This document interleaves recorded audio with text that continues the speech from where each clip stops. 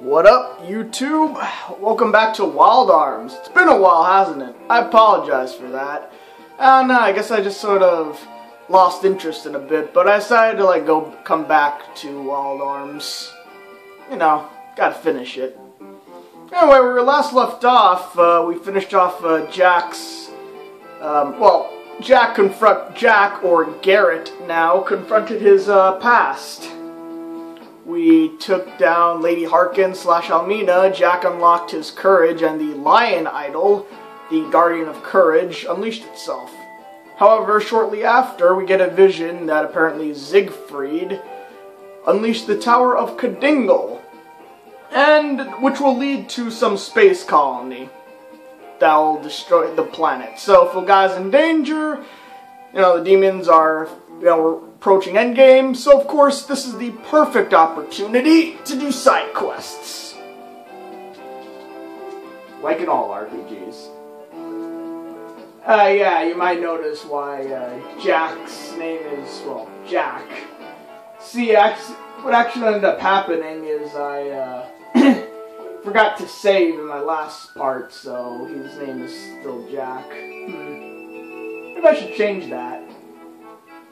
But, anyway, I'll change that later. Anyway, let's get on with the side quests that we have. Our side quests. If you recall, we apparently saw that Captain Drake, Bartholomew's rival, ends up living in Adelheid now. And apparently, after he found the remnants of sweet candy at the ship graveyard. So now, we got our ship back. However, since we have the bird, you might be thinking, oh, well, what is this for, right? Why would we need to go back to the sea? Well, it's actually for an optional boss. You see this part right here, these deep, darker parts of the ocean. What you want to do is keep sailing in them, and we're going to encounter a boss. Quite similar to how we encountered that one golem. If you recall, so you just have to keep sailing back and forth, so let me see if I can get lucky like I did last time. I believe it's no specific area, you just have to keep sailing. You have to keep sailing and sailing. So I guess I'll probably cut till, I encounter it. So see you then. That took a while, but I did it. Something is rising from the depths. Look familiar, huh? That's right, that's because our encounter is, our optional boss is, another golem, Leviathan. Yes, this is the stone mermaid that sunk the original sweet candy. It's kind of funny, though. This thing sunk sweet candy, and here it is on the ship. As if it's smaller than the actual ship that it sank. And for some reason it doesn't sink here. Video game logic, right? Anyway, Leviathan, she can be pretty tough. You can call it a she since, well, might as well be a she. It actually has a weakness. It is weak to thunder. But let's slow it down first. Let's use our typical strategy we have for most battles. But Leviathan isn't too tough. Deep Sea Cyclone. Well, that wasn't really a cyclone. Did hurt quite a bit, though. But now that she's slowed down, this will be a lot easier. Should be on the safe side. Let's heal blade up you.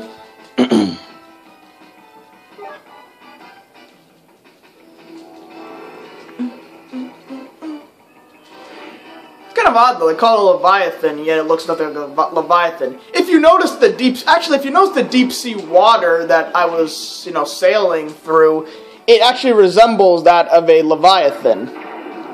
So, it's kind of cool. That's how you know. It's kind of interesting that, the thing that sank the ship, you get to fight it now.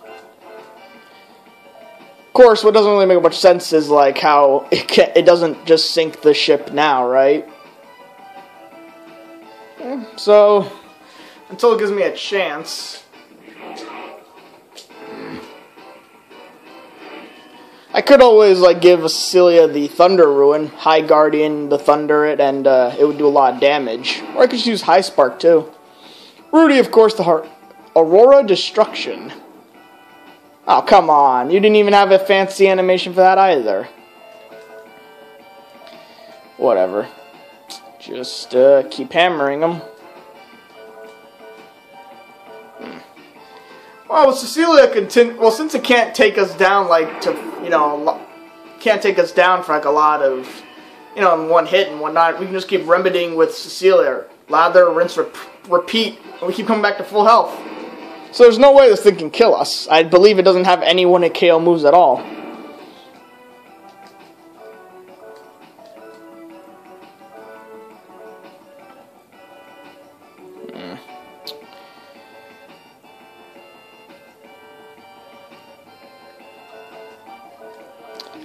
Guardian. Come on, I even did the... whatever.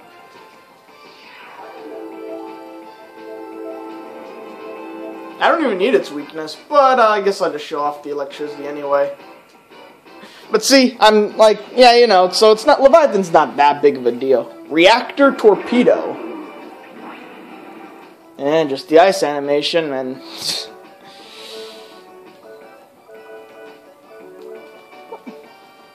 Oh, that was the chance, I guess. But I don't know. I don't want my characters to die or anything.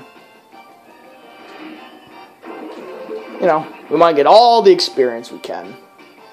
I may actually have to do some grinding off-screen. I hadn't done any, like, off-screen in a long time. I mean, you see, I've been just busy with the new Super Smash Bros. Game for the Wii U. Trying to complete it. So I just kind of forgot about Wild Arms a bit.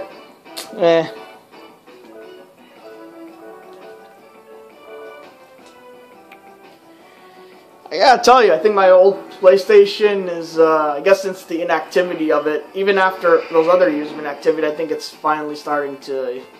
I mean, I've been saying this for quite a while, but I think, you know, eventually it might just break down entirely. It happens. That's right, just keep hammering us. As you can see, though, the high spark, I mean, I guess if I was higher leveled, that would do even more damage. I could always use the Summon Guardian. If you don't, you know, I can just use the regularly, and I just get a free heal. Of course, you always want to do the High Guardian, too. You know, not only do you get healed, you inflict like a lot of damage, and it is a lot.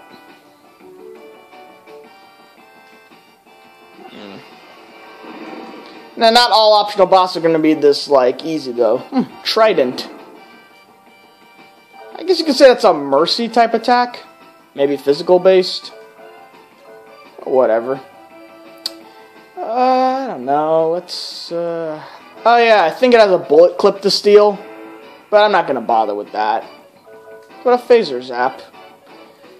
Yeah, I wonder what would happen if I used Saint.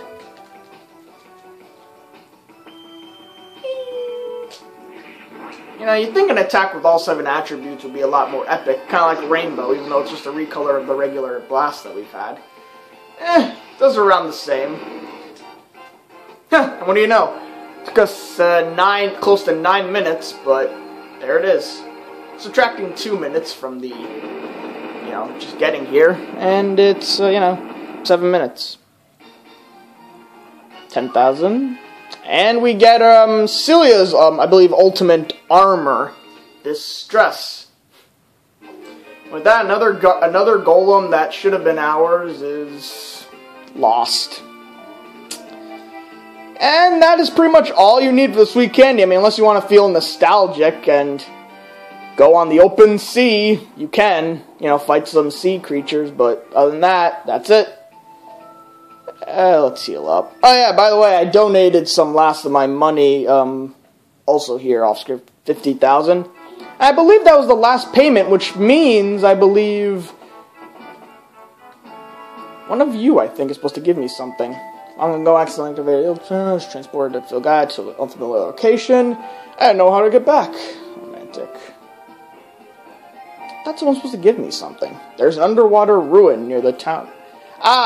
So, this person. There's an underwater ruin near the town of Rosetta to the south. He is referring to Kadingle, the tower. Yes. Why is this pub in Adelheid supposed to just tell you these little hints and facts, I guess?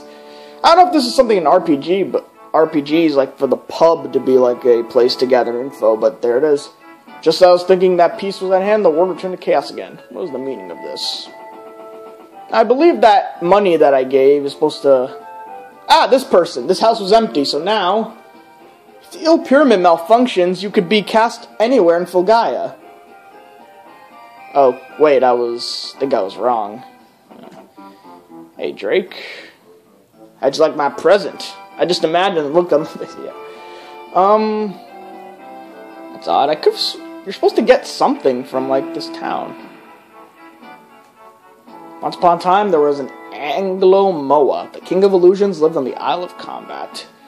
A hint toward the next optional boss to fight. But actually, that's later. He's actually a really tough one. Let me see here. I think I've done all the donations I can. I'm pretty sure I have said, though, that, like, these are supposed to be your rewards for, like, you know, continuously giving your money over, you know, to aid in the restoration of Adelheid. Not only some changes, but... Really? Oh, wow. I guess, okay, I guess I have to give last 100,000. And while I'm here, I guess I can just... I believe, like, once you complete it, you get this last item, and it's gonna help. It's an interesting item, to say the least. I'm supposed to have to use this eventually.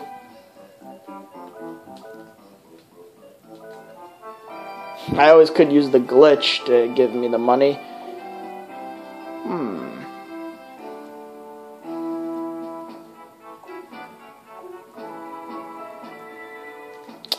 Let me cut.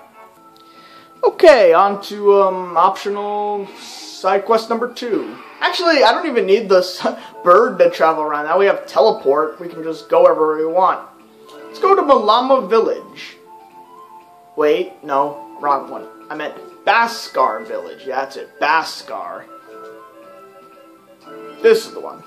You know, that native place. Now, if you recall, way long ago, they talked about a Guardian of Hope. And, you know, every time you keep coming here, trying to, like, you know, get the Guardian of Hope. Let's talk to this dog. I'm an old dog. I've been here for over 15 years. Thanks, dog. Doggy. So now that when you get both the Courage and Hope ruins, is Zareth really going to answer our plea? We need hope in order to survive this dying world. Oh. Uh-oh. Ooh. We need hope indeed for this world that resets. Yeah, that's just the glitch of my old PS1. It'll just reset sometimes automatically like that. Sometimes frequently and sometimes not. I can't really help it. It's old. Anyway, continuing on. We have the love, courage. Hopefully we can unlock the last High Guardian from the... where is it? The Dragon Idol. The Dragon God. Raftina and Justine's ruins radiate a dazzling light. Even our light doesn't reach him. If we give up now, we will have no future. Rudy! What do you think you're doing? Standing there in that exact same spot and never once... not taking any steps. You didn't take any steps, Jack. Garrett. Are you trying to open the path to the future with the light from your heart? You're an artificial being. An artificial heart cannot bring a bright future. Justine, dude. You cannot call the future wind. Why do you still seek the future Fulgaia? How can you do that? We're all alone in this world. You're a stranger who does not belong anymore. Guys, what the heck? Where's this coming from? How can you try to open the future to this world? Can you believe in dreams? Now Rudy's like, I think, looking down at him. Come on, Rudy, buck up. You never gave up. As long as you have that spirit, you'll always be right for this world. It's because of you, Rudy, that we were able to believe in the future. Please, don't think that you don't belong in this world. We need you in this world. Okay. The light from the artificial heart is reaching the future. No way! But wait, this brightness really is the light of hope. Yeah, I don't know. That was kind of a random jerkish moment from the two guardians. You preach about hope, and all of a sudden you're like putting Rudy down. The dragon idol shatters into pieces, and with the last one, the guardian of hope, a dragon, our Bahamut of this game. I am the guardian of hope, the light from the heart that people have lost. Rudy, your heart is not of nature, yet its light woke me. If you believe in the future, then use my powers to fight in the name of hope. The Hope Ruin. It's true that the Westwind Seraph brings hope to our dying world. I feel as though I can believe in the future again. Yes, the Hope Ruin. Look at those stat increases. And with that, our 3 Super Guardians are with us. And we are even now more powerful than ever to take on the demons. The light that has been forgotten is waiting among our people. The power that is derived from courage is the power to conquer the past. Hence Jack confronting his past. Symbolic. It is the essence of the inner revolution. The power to protect the precious is the power of love. The powers of love and courage are the powers of the West Wind. The hope for tomorrow, the belief in possibilities is the power of hope. The great flapping wings of Zephyr will ultimately open Filgaia's future. That's all I have to say. So, that's cool. Hearing this now, I just think about all the RPGs and stuff and all the animes and stuff I've watched. Always that feeling of believe this, believe that, have a strong belief in this, as long as you believe in... I mean, it's the same thing, whenever you do something, whenever you strive for anything, there is believing in yourself. That it's just basically confidence, having confidence. Confidence is confidence that. But I mean, these games and anime stuff preach that so much to a point where it seems just ignorant, though. They should really go into more depth in this rather than just keep saying believe this, believe that, believe. It's kind of ridiculous. And silly to keep hearing that whole believe thing over and over again. It's important, but it's not the only thing that you have to mention. So what else can we do? Well, to be honest, guys, I think I'm kind of weak right now. And you know what? I think I'm going to have to break my rule here. And get my lucky card, use the glitch to get my lucky card up, so... Let me do that real quick. So I did it. And while we're here, why don't we show off Jack/Garrett's, Justine. As the Super Guardians, they gave them one of the most appealing one. Well, kind of appealing. Just there's more to it than before. Oh wow, that's embarrassing. It's a cool attack and all, but I guess it's Earth-based, so it actually ended up healing this enemy, who I guess absorbs Earth. See, you saw the flash, and since it did 0 damage too, which is odd. So what? I guess because I hadn't inflicted any damage on it before. I transported to the ancient arena because there's actually yet another thing I can show off.